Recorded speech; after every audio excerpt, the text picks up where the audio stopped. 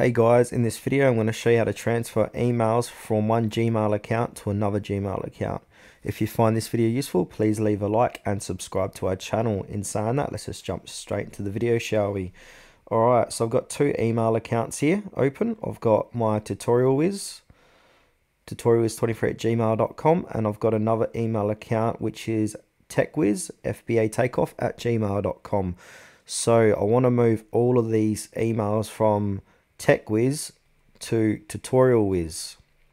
The first thing you need to do is to go over to the account where you want to send all the emails from. So I'm at TechWiz, and then from here what you want to do is click onto the gear icon, settings, and then click on see all settings. And then once you're inside settings, you want to click onto forwarding and pop IMAP. And then you want to enable pop for all mail. And then from there, number 2, when it says when messages are accessed with pop. So you've got an option here. When you get emails, you can keep Gmail's copy in this inbox, or you can delete Gmails, or you can archive Gmails. Just choose which one you want to do. So I'm not going to access this email again, so I'm just going to simply just delete these Gmail copy from this account.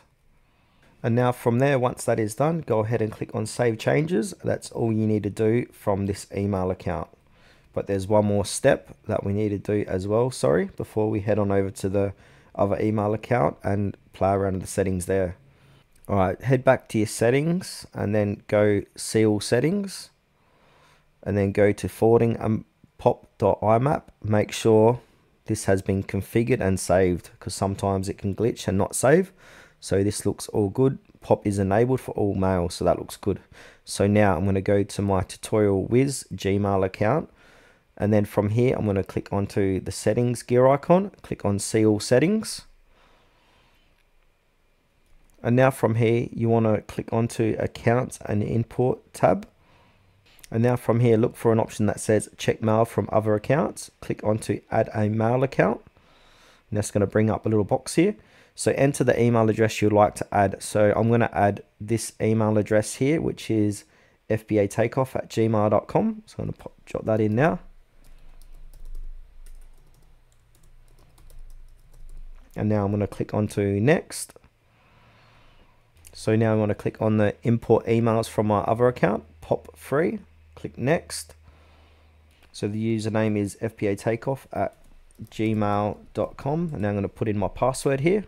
And now from here you want to change the pop server to pop.gmail like so, and the port is 995.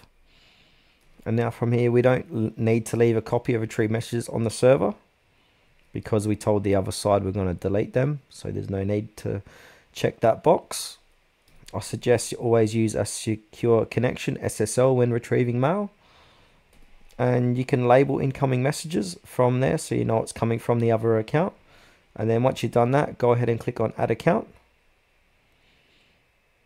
Alright, it says here server denied POP3 access for the given username and password. So to fix this, alright, what I need to do is enable two-step verification in my old account. So I need to enable it on my TechWiz account here. So to do that, I'm going to click onto my account, and then I'm going to click onto manage my Google account.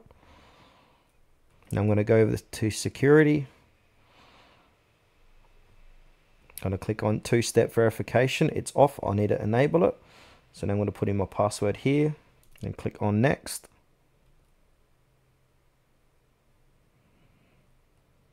Now I'm going to click on turn on two-step verification.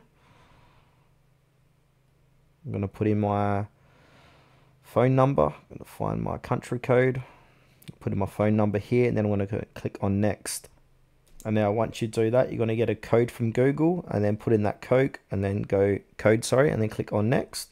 And then once you've done that, you can see turn off two-step verification. So that means it is enabled, and Google prompt one device is enabled. Now once that is done, go back to your Google account and then click into security. And now the next step here is to go back to Google and type in app password Google account, and then click on signing into Google app password. and now you don't have any app passwords. To create a new app specific password, type in a name for it below. So I'm going to type in mail, and then I'm going to click on create. Alright, so my new app password for my device is this. So I'm going to copy this and jot this down. Like so. And I'm going to paste this into a notepad just in case if I forget it. Now I'm going to click on done. So you can see here I've got a app password for mail that is being just created at 8:10. And now I'm going to head on over to my new Gmail account where I want all this information transferred to. I'm going to go back to this little box here, and now I'm going to put in that password I created. So I'm going to copy this password, put it in here, and then click on add account. Now I'm going to save it. So it says here your mail account has been added. From here you can click on no, you can change it later. So click on finish. And now if I go into the settings on my new account, you can see here in under accounts and imports, check mail from other accounts.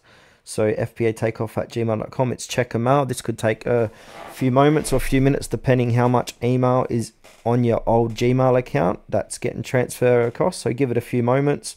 Could take 5 minutes, an hour, just depending how much email is coming across. And then once it does come across, it'll be inside your inbox here.